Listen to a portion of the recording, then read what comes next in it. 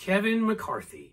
You know him as the blow-dried puckerhole of the House who found a way to unspeaker himself because his caucus is crazy and nobody likes him. And right now, Republicans are speakerless because of it. But guess what? If you want Kevin McCarthy as speaker, after saying he wouldn't run again, this Nixonian, you won't have Kevin McCarthy to kick around anymore. For 16 years, you've had a lot of fun. A lot of fun. You've had an opportunity to attack me. But as I leave you, I want you to know, just think how much you're going to be missing. You don't have Nixon to kick around anymore. So I may have lost a vote today, but as I walk out of this chamber, I feel fortunate to have served the American people. I will not run for speaker again.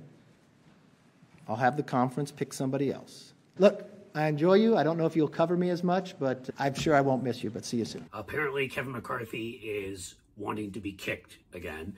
He just floated the idea that, yes, he may again run for speaker. If there's a deadlock, he will step in. Now, granted, the two leading candidates are Jim Jordan, who a half dozen wrestlers and another referee and coach have said knew about thousands of rapes going on with the team doctor in the Ohio State University showers and looked the other way. He's one of their lead candidates. And then there is Mr. Scalise, Steve Scalise, a guy who only 20 years ago was speaking at European-sponsored white supremacist conferences. He referred to himself once, and I'm not making this up, quote, as David Duke without the baggage. So those are your two leading choices. And maybe Kevin McCarthy took a look at that and said, that's right, my party's fucking nuts.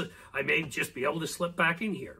Of course, everybody else considers Kevin McCarthy to be a joke. 15 tries it took him to get elected that first time. So we thought, in light of the really tough weekend a lot of folks had, the joke that is Kevin McCarthy, we'd show you another joke. Hey, here's Will Ferrell showing up at USC unannounced and DJing as Frank the Tank from Old School. Check it out.